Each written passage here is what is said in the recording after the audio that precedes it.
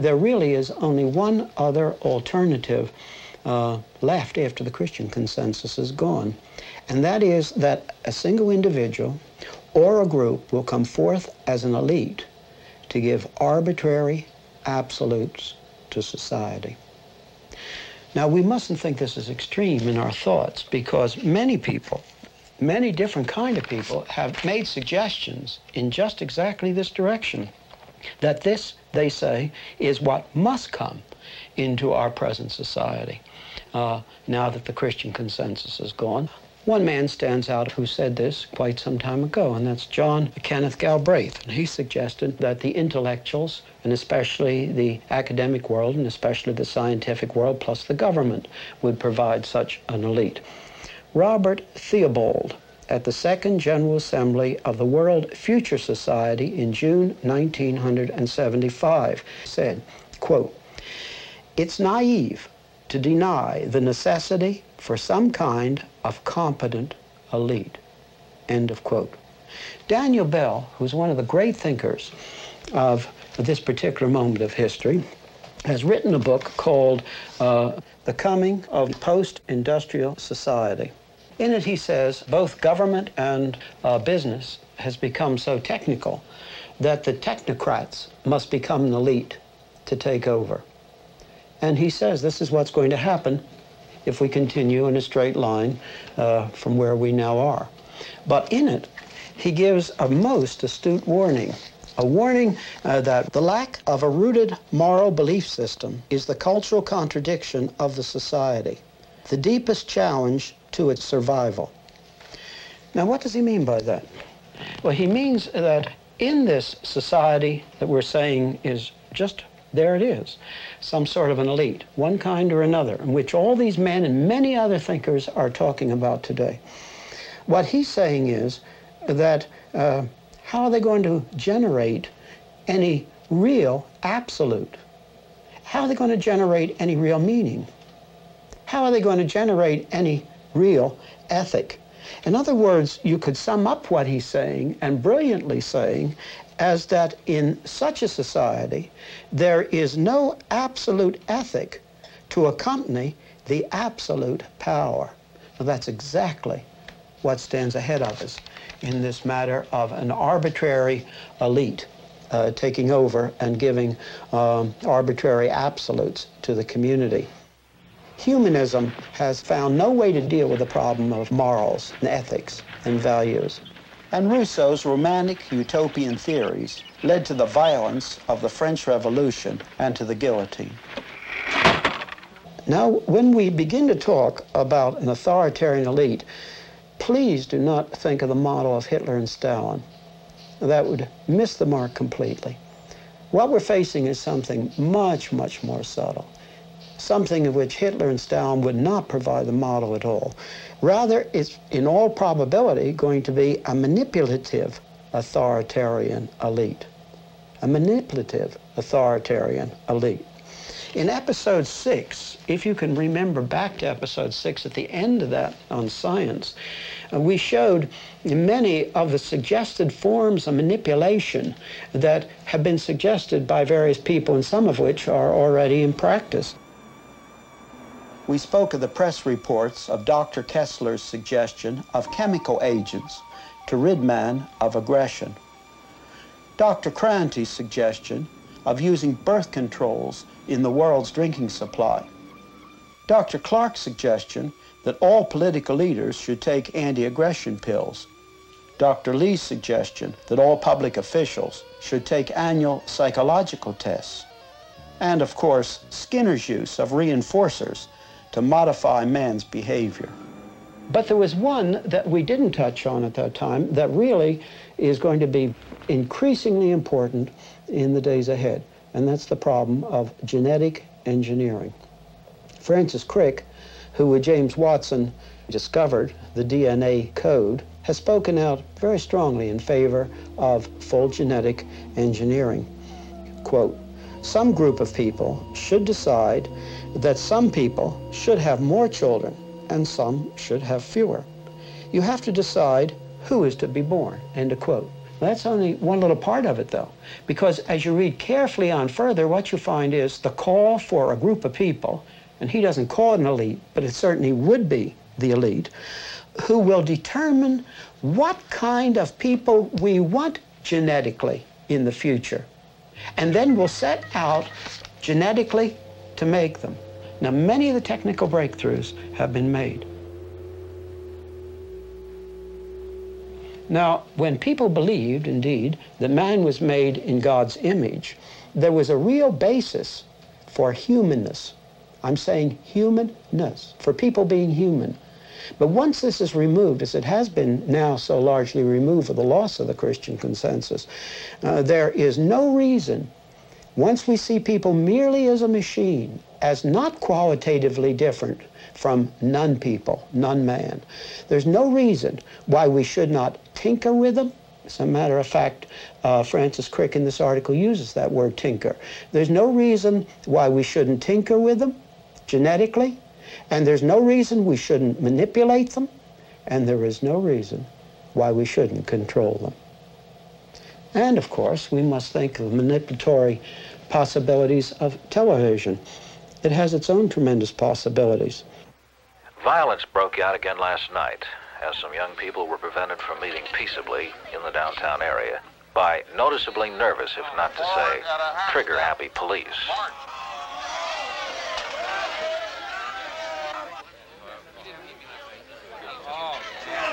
Frank Bushman, attorney for the young people who are to be arraigned in court tomorrow morning, pointedly remarked on this overreaction by the police.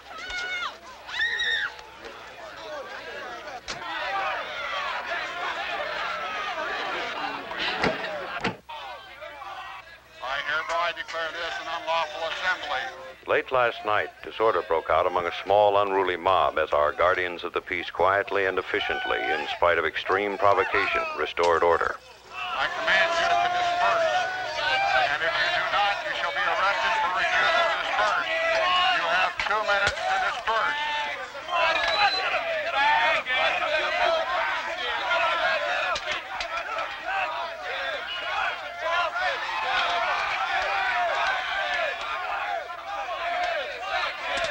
It is important that our courts make an example of these hoodlums and hand out the kind of sentences they so richly deserve. We staged this scene. We filmed it to show that television can tell any story that it wants to tell. In both versions, the action was the same, and the actors did exactly the same things. However, the camera was placed differently, the editor edited differently, and the announcer told a different story. We would be naive not to realize that what we're seeing is an edited symbol. But the nature of TV is such, we see it with our own eyes, that we naturally look at it as though it were objective truth. For many, what they see on television is more true than what they see with their eyes in the external world. Let me stress, it is always unfair to say the media does this or the press does that. There are always individuals or individual publications, for example, that are not included in the generalization. But the mass media can be used by an authoritarian manipulating government or an elite. The elite gives the arbitrary absolutes, and then not only TV, but all the mass media can be used for manipulation. And a plot or conspiracy are not needed. All that is needed is that the people in the places of influence and those who decide what is the news have in common the modern results of humanism, the modern worldview, which we have considered at length in this series. When the perspective, the worldview of the elite, coincides with some of the influential news carriers, it does not have to be all, then either consciously or unconsciously, the media becomes an instrument for manipulation. Now, what will all these available manipulatory techniques mean in our own countries? I'm not thinking of communist countries now, countries that have gone totally totalitarian, but in our own countries. There will be people who will feel uncomfortable with the increased control and increased manipulation. But there's a dilemma here. It's a very profound one. And the dilemma is that many of the people who speak out for civil liberties are also totally committed to the fact that the government has the responsibility to solve every problem. And there's a natural tension, a torque in these two things as they think both things. Now, as the pressures increase, and they just overwhelmingly increase as time goes on, at a certain point, where is the line going to be drawn? Certainly, if they have only the values, the basic values of personal peace and affluency, at a certain point, their disquiet will be totally submerged. The Christian consensus gave us such tremendous freedoms. Of course, as we've said many times, the basic Christian message is that an individual can be right with God only upon the basis of the work of Christ alone. That's all he needs. And the humanist element is gone out of that. But it carried with it, of course, many, many secondary things. And one secondary thing was this tremendous range of freedom that we've been talking about. Freedom that didn't lead to chaos. But now listen, don't you see that if you can have these titanic freedoms not leading to chaos because of the Christian consensus providing a form, if you remove that Christian consensus as a form, then the very freedoms which have been such a glory and a wonder that we have had from the Christian consensus, these very freedoms then become the hammer blows to destroy everything and to lead completely to chaos. In other words, the good thing becomes the poor thing once the consensus, the form, is removed. Now that's exactly what has occurred. Now, coming and thinking of the United States, we could think of other countries in the Western world, but I'll choose the United States. From what source might the authoritarian manipulating government come? Most people immediately, of course, think of the administrative side, a president with too much power, but the administrative side isn't the only place to keep your eyes on. Now, it's true that it's harder to think practically of the congressional side bringing forth such an authoritative government, but it's not unthinkable.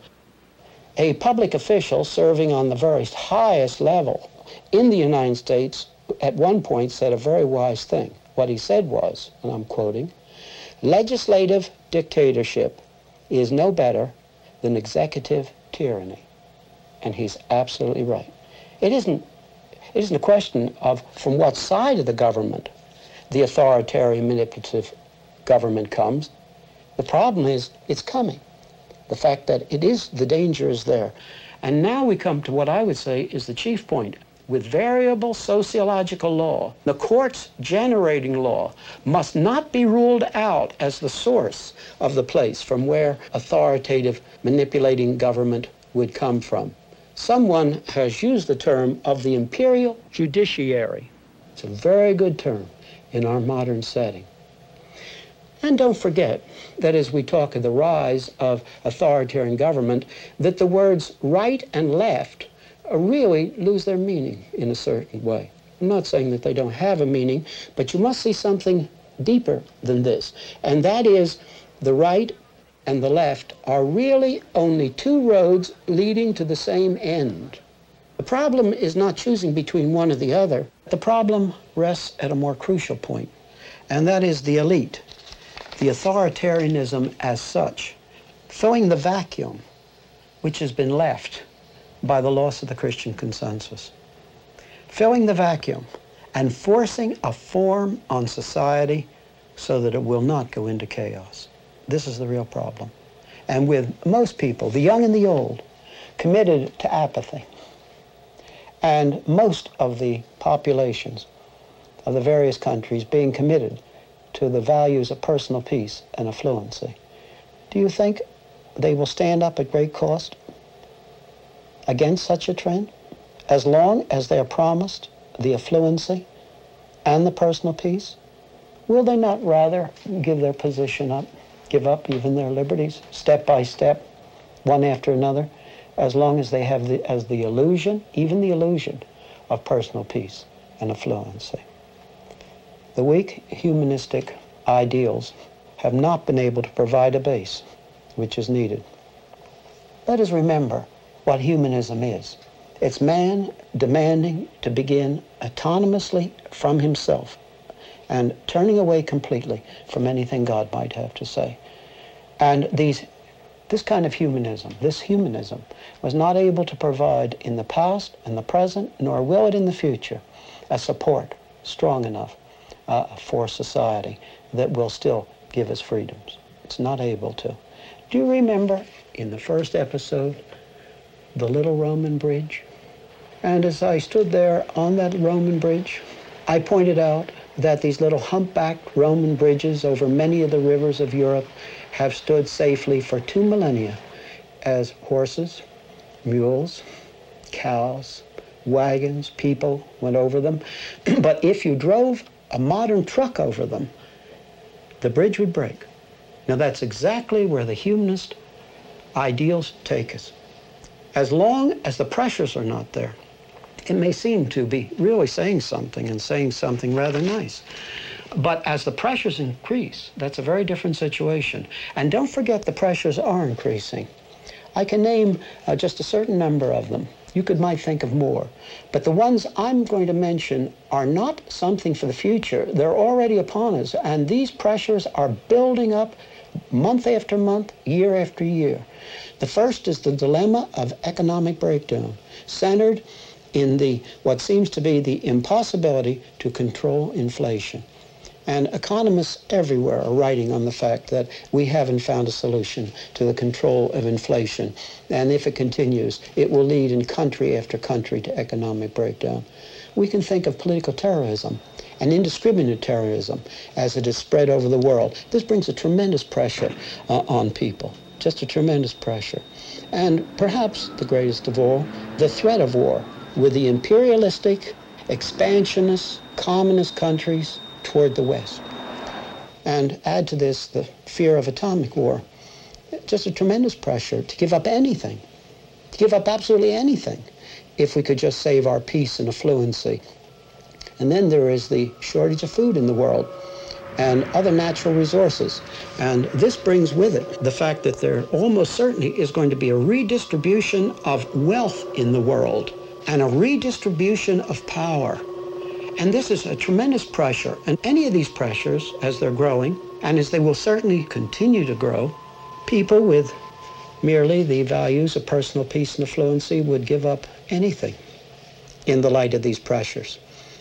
Especially if in the days of our own day, as in the days of Augustus back in the Roman Empire, the things were brought in, the changes were brought in while seeming to keep the outward forms of constitutionality.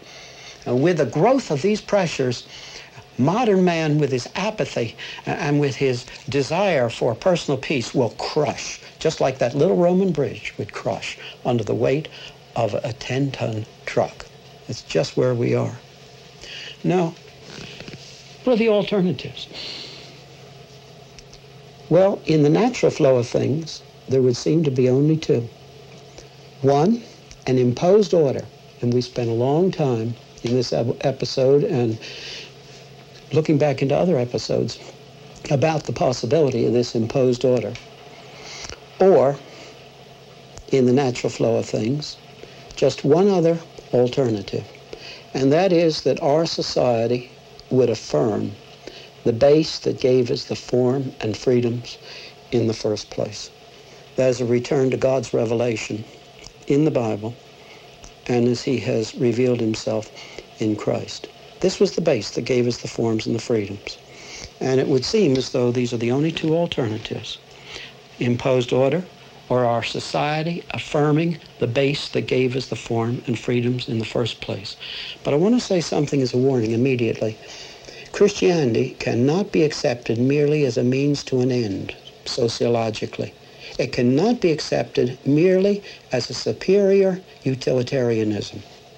Christianity's truth, and it demands a commitment to that truth. It means there is an infinite God who is there, and he has created all things. Things are not a product of chance. This infinite personal God has created the heavens and the earth. He has created the space-time continuum. It means the acceptance of Christ as Savior and as Lord. And when we accept him as Lord, it means that we come to live under the absolutes, the moral absolutes, which the Bible gives, even if it sets us apart, as it did the early Christians, from the surrounding culture. In this place, there are morals, there are values, there is meaning, and very specifically, there's meaning for man in this place. But we must understand that what is involved here is truth, not a truth which is a leap into an area of non-reason, but a truth that gives us a unity of all of knowledge and all of life. And then this alternative means that the people who have this base influence the surrounding consensus, regardless of the cost. Just as the early church in the days of the Roman Empire, they spoke out regardless of the cost. It means we have a responsibility before God, once we have this base, to influence society across its whole spectrum and the whole spectrum of life. And happily, and this is important to think about, Christians do not need to be in a majority in order to influence the consensus. There was a Jew who was a Christian who wrote a book to the Romans in about the year 60. He had previously talked to the thinking people in Greece near the Acropolis at Mars Hill. And what did he say to the people of his generation, the thinking people? He said, your worldview does not explain the existence of the universe or its form, and it does not explain the uniqueness of man. Your thought form does not explain those things. And yet, you refuse, you suppress that which does give an answer to both the existence of the universe and its form and the uniqueness of man. Let me quote from the letter which he wrote. The retribution of God is revealed from heaven against all ungodliness and unrighteousness of men who suppress the truth in unrighteousness. Because that which is known is evident within them. And here he's talking about the unique mannishness of man. Man is different from non-man. Because that which is known of God is evident within them. For God made it plain to them. For the invisible things of him since the creation of the world are clearly seen, being perceived by the things that are made. And here he's talking about the universe and its form. For the invisible things of him since the creation of the world are clearly seen, being perceived by the things that are made, even his eternal power and divinity, so that they are without excuse. He says that the universe and its form and the uniqueness of man speak without conflict, giving the same message that the Bible gives in greater detail. And we must say to the humanist man of our own day the same thing as he said to the thinkers of his day. Humanist man demanding to begin autonomously from himself has no answer for the existence of the universe and its form, or for the uniqueness of man, and yet they reject the answer that really gives an answer. That this God exists, and he's not been silent, but has spoken in the Bible and through Christ, has indeed as a central message that people may approach freely to God on the basis of the work of Christ. But it carries many other things with it. And for this series of studies to which we are now coming to a close, the most important thing is to remember those titanic freedoms which it has given to us, without these freedoms leading to chaos. And this is our hope for the future. It is either this or an imposed order. People act upon the basis of what they think. The problem is not outward things. The problem is having the right worldview and acting upon it, the worldview that gives men and women the truth of what is.